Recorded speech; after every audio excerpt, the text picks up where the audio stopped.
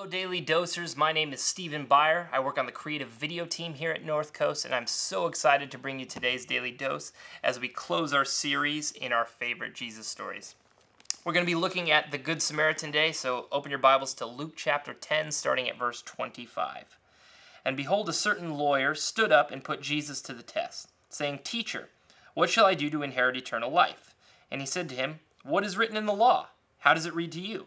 And he answered and said, "You shall love the Lord your God with all your heart, and with all your soul, with all your strength, and with all your mind, and your neighbor as yourself." Now, what's important to understand here is that Jesus is speaking to a scholar. And so he's asking him, how do you read this law? How do you read these commandments? Because it was very popular at the time to rank the commandments in order of the importance to follow. Now, it was universally accepted that the number one commandment was love the Lord your God with all your heart. But the number two commandment was in hot debate. You had one camp led by a man named Hillel that said the number two commandment was love your neighbor as yourself. You had another camp led by a man named Shammai that said it is be holy as I am holy. And why this is important is how you rank the commandments determined how you lived your life. Because oftentimes the commandments would bump into each other and you had to decide what is more important to follow. So this man is saying, I follow Hillel and say, love your neighbor as yourself. And Jesus says to him, you have answered correctly, do this and you will live. But wishing to justify himself, he said to Jesus, and who is my neighbor? You see, there's a debate within the debate here. We figured out the first question, but now we have to ask, who is my neighbor? And now Jesus is asked a question over 300 times in the Gospels, and he only gives a straightforward answer 3 times. This is not one of those times. So let's see what he has to say. Jesus replied and said, "A certain man was going down from Jerusalem to Jericho, and he fell among robbers, and they stripped him and beat him and went off, leaving him half dead. And by chance a certain priest was going down on that road, and when he saw him, he passed by on the other side. And likewise a Levite also, when he came to the place and saw him, passed by on the other side." So this is oftentimes when we think, oh, here's the villains of the stories, the guys who don't know what to do. But there's a little bit more going on here.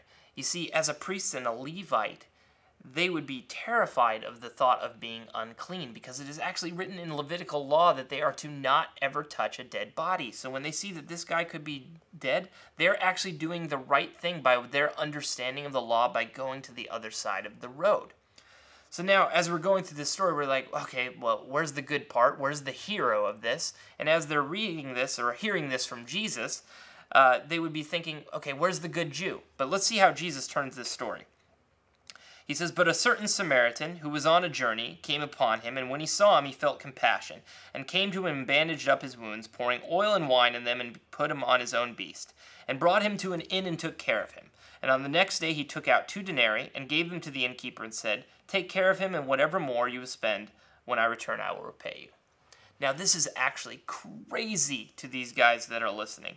They despise the Samaritans, so this would be ridiculous to them that they would be the hero of the story. There was a time when Israel was split into 2 kingdoms, the north and the south, and the southern kingdom was put into exile, and those that remained in the north started intermarrying with the people that were around in the area. So when the southern kingdom came back, they saw all these intermixed people, and they looked at them like they were half-breeds. So to them, these Samaritans were an absolute abomination. They were not to be considered Jews. So for Jesus to use them as the hero of the story is just crazy. So it's so much so that even when Jesus at the end says, "Which of these 3 do you think proved to be a neighbor to the man who fell to the robbers?" he can't even use the Samaritan's name. He says, well, I guess the one who showed mercy to him. And Jesus said to him, "Go and do the same." You see, I think there's a lot more to this story than just talking about how we're supposed to be kind to people.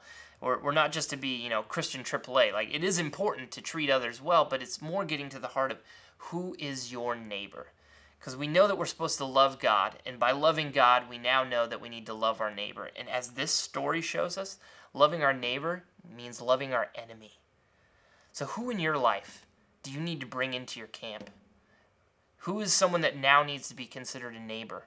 Because it should radically shift the way that you think about treating those people. So that's my encouragement to you as you go out, is that you treat everyone that you come in contact with, whether it be a family member, a friend, or someone that is your enemy, that you love them with all your heart.